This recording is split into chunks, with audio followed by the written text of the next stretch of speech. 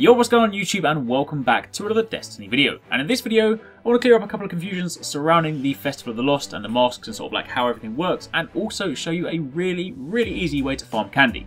See, after yesterday's video that I put up showing you all the masks, there seems to be a lot of people thinking that the only way you can get these is by buying them from Arekkz, and that obviously costs real money, which then leads people to think that this entire event is gated behind money. That is not actually the case. While yes, you can get to the end goal a lot quicker if you do buy silver and just simply buy the Treasures of the Lost from Arekkz and just open them and get random masks, you can also do this simply by playing the game. See, when you go to Evil Avanti, the first time you speak to her, she will give you an empty Candy Satchel.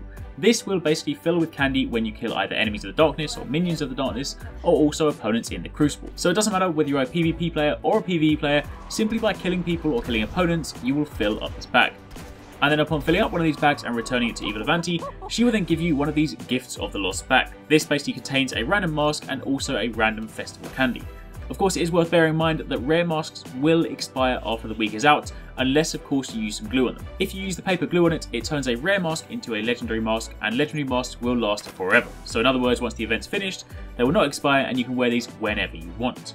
So with that being said, what is the easiest way to farm candy? Well, obviously you can go out into the open world, do whatever you want, doesn't matter whether you're going to a raid, a strike, whatever it is, a mission, anything like that will of course generate candy. But by far the easiest way to do it is to return to our good old favourite We've Woken the Hive of the Dark Beyond mission. This is the same mission I used to, say, complete Arc abilities when I was getting my exotic sword, or where I go to if I say you need to get hive kills, or back in the day when I used to have to do fusion rifle kills.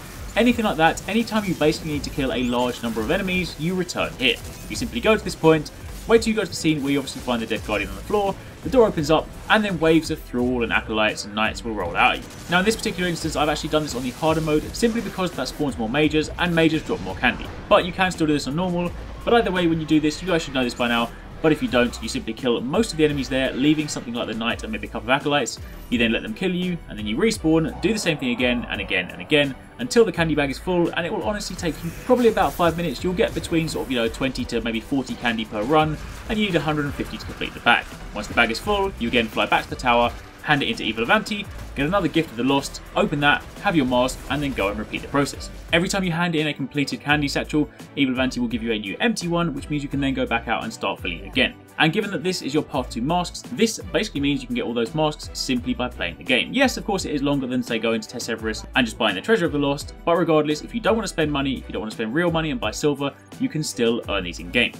That being said, it is worth noting, I do believe this mask that I'm wearing, this skull mask, I believe this is the only mask you can't actually get from Evil Avanti. I think this one does generally come from the pay packages. I could be wrong, but from what I've seen on Reddit and from what I've seen other people saying, it seems like Evil Avanti will only ever give you the paper masks, which is of course all of those 16 ones, but this 17th one looks to be a special mask. Either way, that being said, you can still get all the other 16 this way. Of course, it is entirely down to RNG. I'm still currently missing the tiger mask, which is the last one that I need to complete my collection.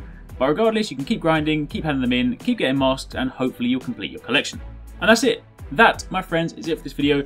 That is how you farm candy, and that is how you get all the masks for free. Hopefully you guys enjoyed this video. If you did, then a like would be super appreciated. Don't forget to share this with your friends if they need some help on this as well. And thanks again for watching. Take it easy. Catch you next time. Peace out.